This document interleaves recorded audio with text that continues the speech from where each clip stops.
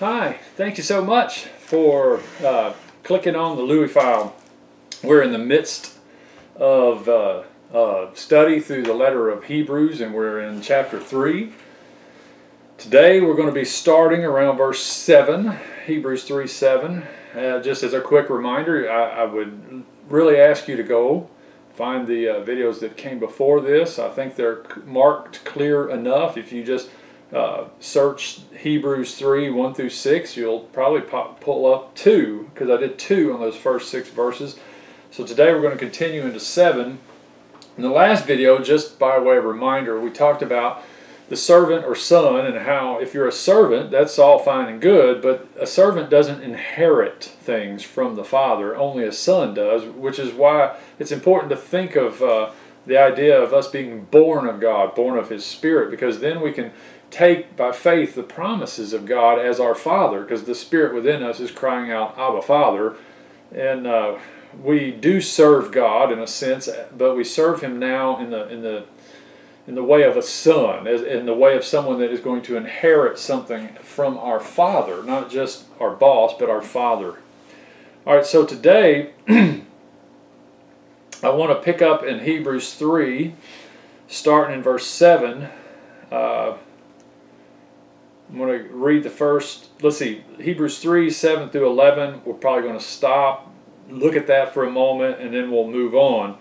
So this is a quote from the Old Testament. So Hebrews 3, 7 says, "Therefore, just as the Holy Spirit says, today if you hear His voice, do not harden your hearts as when they provoked me, as in the day of trial in the wilderness, where your fathers tried me by testing me and saw my works for 40 years.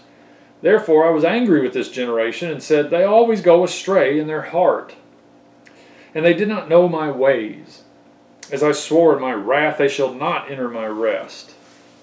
So God is saying, I spent 40 years working with these folks in the desert, and they tested me on every turn. Hard-headed, and they always went astray in their heart.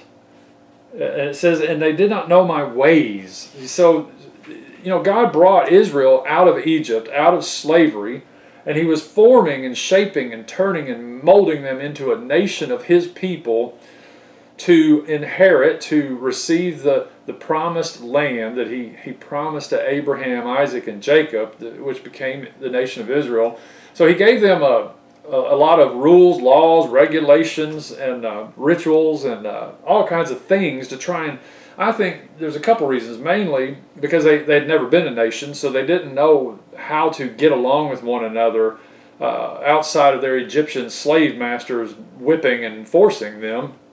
So God was trying to shape their minds and get them to know Him and His ways through this wilderness journey.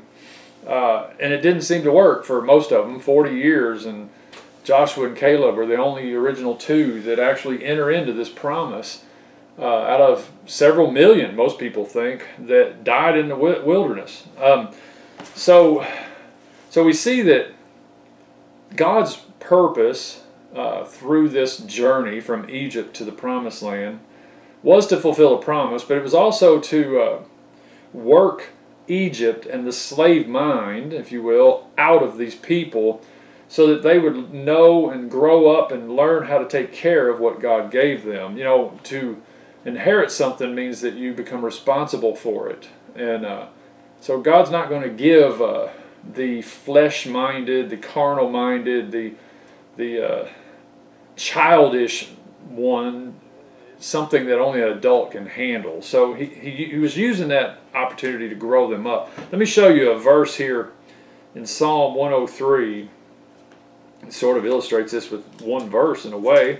Psalm 103, verse 7 says this: He, talking about God, He made known His ways to Moses, His acts or His deeds to the sons of Israel. So if you look back in Hebrews 3, verse 10, it says, "Therefore I was angry with this generation and said, they always go astray in their hearts, and they did not know my ways."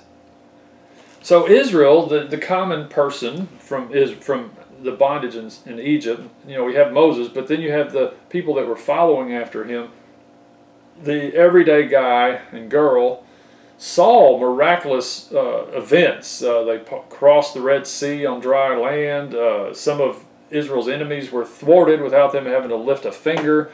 God fed them miraculously every day, brought water from a rock, had a cloud over them so they didn't get too hot during the day, had a fire so they could stay warm at night. I mean, just all these miraculous deeds or acts that God revealed to the children of Israel. But even though they saw all those things, they never came to know God's ways. They never really came to know God through these things. If they had, then they would have believed him and went on in to the promise. But they didn't. I think there's a lot of people like that in our day now that want God to bless them, provide a way, make a way, show me how, give me what I need. But they're oblivious or blind to the things going on in their life, and that God is doing something. His way of getting you into a place to receive what he has for you and to get to know who he is. So I talked about this in the last video, but so Jesus told his disciples back in John 15, he said, I no longer call you servants or slaves, but I call you friends, because I've revealed everything to you that the Father has shown me. And he's not going to show all that to just a mere slave or servant. So if you look in Hebrews 3:10 again, it says, therefore I was angry with this generation and said, they always go astray in their heart, and they did not know my ways. So Jesus is revealing in John 15 his ways to the disciples, at least to the point that they can take it. So now in Hebrews 3 we see that same kind of thing again, and God saying, you know, I was upset with those people because they never came to know me and my ways and who I am and what I'm about. They just wanted me to provide for them and comfort them and make them feel better, and they were always whining and complaining. So in Hebrews 3:11 he says, I swore in my wrath they shall not enter my rest. They're not going to enter in. So what I've come to realize is that in order to enter God's rest, or to know God's rest, you have to know God's ways. Because the world is going to swirl and test you and tempt you and try you and bang up against you all day, every day. But if you know God's ways, then you can be at rest even in the midst of all that. You know, Jesus said in John 14:27, he said, my peace I leave with you, not as the world gives. And he's saying that I have a peace, and you could say peace and rest, I think, that you can have on the inside of you, even in the midst of the swirl. See, the world thinks that peace only comes when all the weapons are down and everyone's singing Kumbaya or something around the fire. Jesus knows that's unrealistic, but he also knows that he can bring an inner man peace, a peace in your spirit, a place of a rest and a peace inside there, even during the difficulties. And that's part of God's ways. He has a way of getting us through by keeping us at rest on the inside, even during all the challenges on the outside. All right, so this led me, now I'm not saying this is a quote from this particular passage, but if you will, go back with me into the Old Testament, into Deuteronomy chapter 8. And I couldn't figure out a way to do this other than just read the whole chapter. So I'm probably going to read this whole chapter, spend a little time here, and if we have to, we'll just end the video in Deuteronomy 8. But I think you'll see why I'm doing this in just a moment. So this is God's dealings with Israel, and he's telling them, Moses is what we say wrote this, so he's speaking to Moses, through Moses, to the children of Israel, and God's really explaining himself as to why things went the way they go, or the way they went, and it's quite remarkable to me. And then we're going to take that idea and we're going to move it over for us, the new covenant believer in Christ. We're going to go from a physical, literal desert and a physical, literal promised land that you can point to on a globe. But in Hebrews, what he's doing is the writer is bringing us with this idea, getting us to know God and his ways, and then showing or transferring it over into the Spirit. So in Hebrews 3 and into 4, what we're going to start seeing is the new covenant believer has an offer of rest in our spirit. And that the only people that enjoy that are the ones that simply believe God, trust God. And the ones that don't have or don't rest in their inner man are just like the children of Israel who died in the desert and never enjoyed what God had offered them. So let's just read Deuteronomy 8, starting in verse 1. It says, "All the commandments that I am commanding you today, you shall be careful to do, that you may live and multiply, and go in and possess the land which the Lord swore to give to your forefathers." So this is right before the story about Israel crossing the Jordan to literally go into the promised land. Deuteronomy 8:2, "You shall remember all the way which the Lord your God has led you in the wilderness these 40 years, that he might humble you." Testing you to know what was in your heart. Oh, look at that.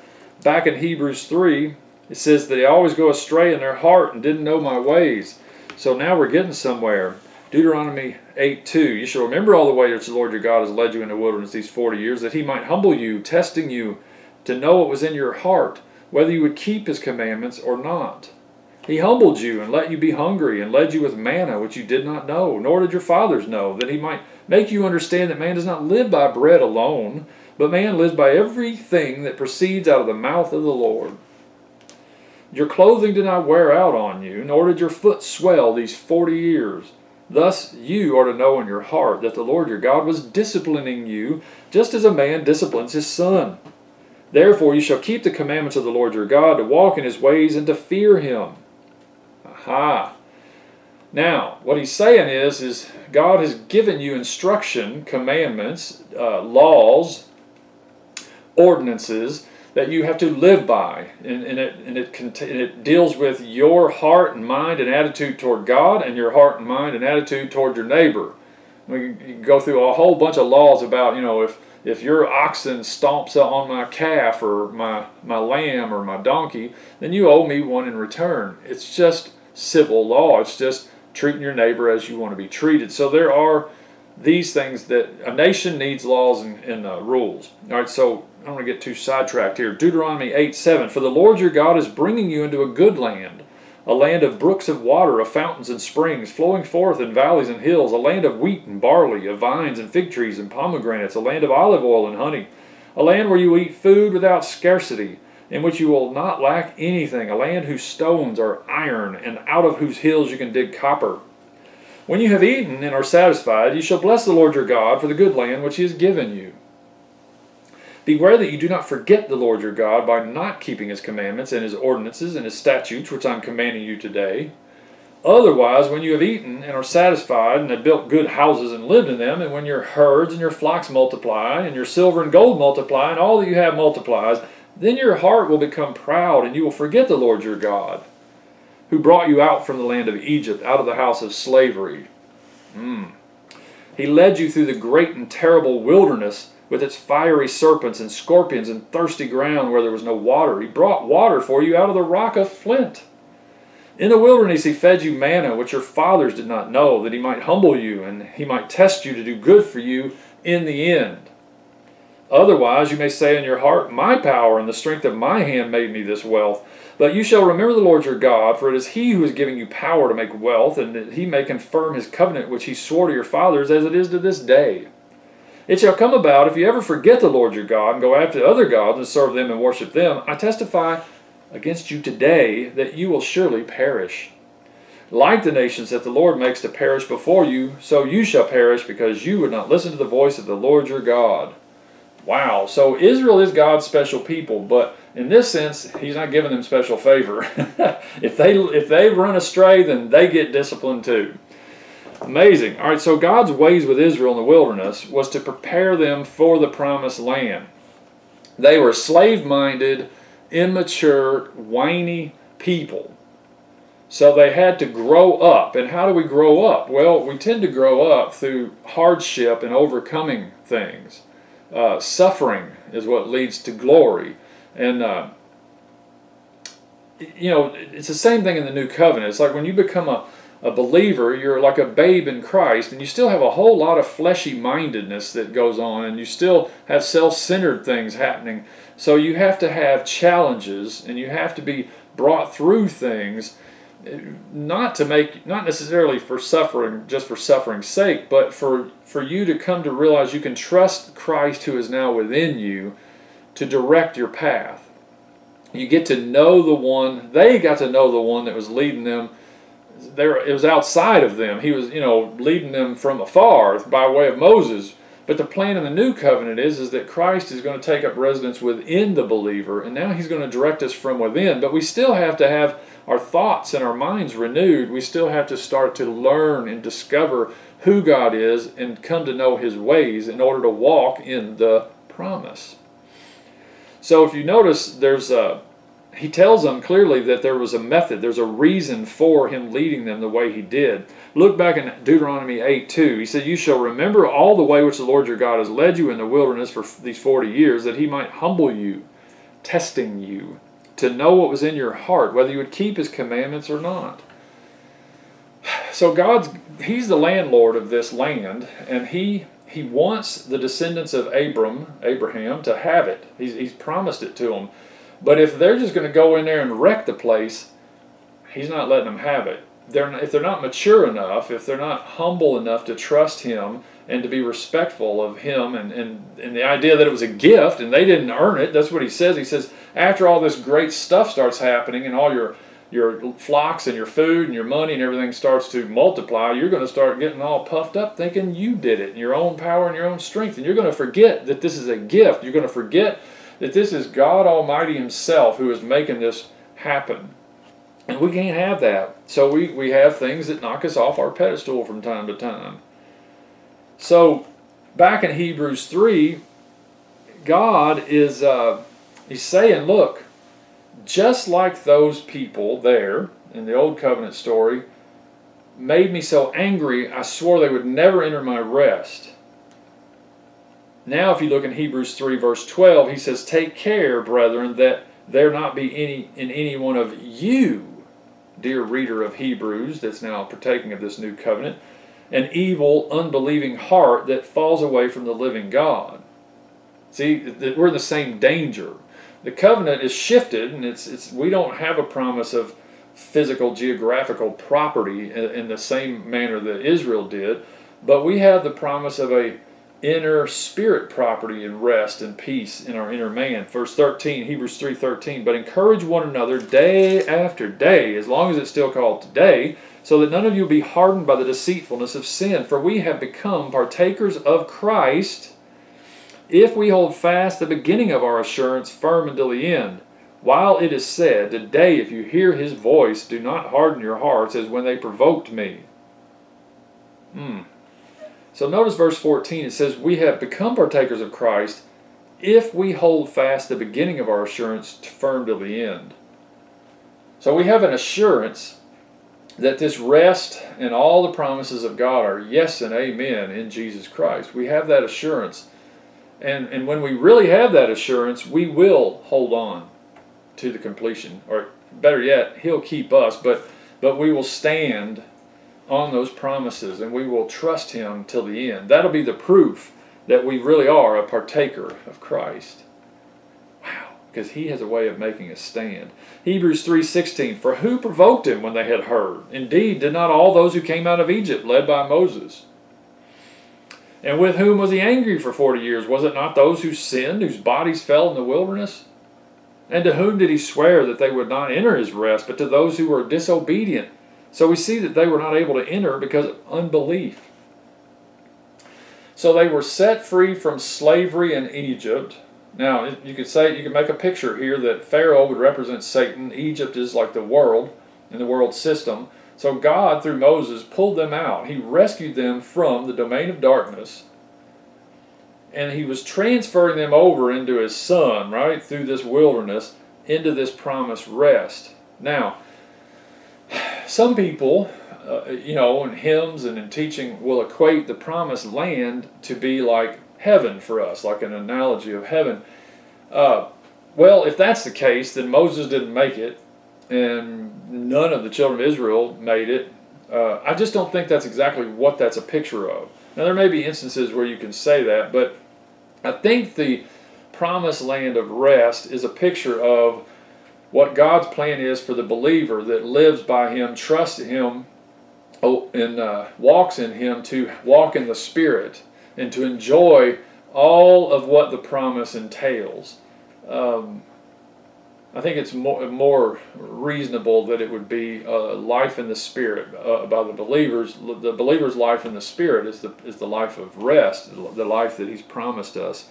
So these folks got rescued, got brought out of Egypt and away from Pharaoh. The slavery was broken, but they never really enjoyed life in the Spirit. They never really enjoyed getting to know who God really is and His ways, and walking in this peace and this rest that He offered them. They never really got to appreciate it. And I'm afraid there's a lot of folks like that. That's why I don't think it's a good picture. It's not a picture of heaven. I think a lot of Christians have been set free, but they've just never been taught, or they've never had enough curiosity. I don't know what's happened there, to discover God, who God is and His ways, and to walk in His Spirit. So they miss out. They don't get to enjoy the fullness of the promise that some others do. So if you look in Hebrews 3, he's saying in verse 18 and 19 that God swore that they would not enter His rest, and that they were disobedient. And then in verse 19 says that disobedience is equivalent to unbelief. So the disobedience that it's saying here is that they weren't allowed to enter into the rest because of disobedience. And what is he saying? They were not allowed to enter into the rest because of unbelief. Oh my gosh. So the offer of rest is just right there on the table, just like it is for you or I. And all we have to do is by faith take this thing, take this promise of rest. But if you walk around not believing, either not thinking it's available, or it's not real, or just that it's not for me, then you will be in unbelief and you will never enter. It's interesting when you look back at the story, when Israel got right up to the promised land, what they were told it was theirs, and then they picked 12 spies to go into the land, check it out, and come back with a report. And I'm pretty sure the Scripture nowhere tells us that God Himself ordained that meeting and that committee, if you will. They came up with that on their own. God said, go in and take it because it's yours. They said, let's get a group of people to go in and see if we can take it.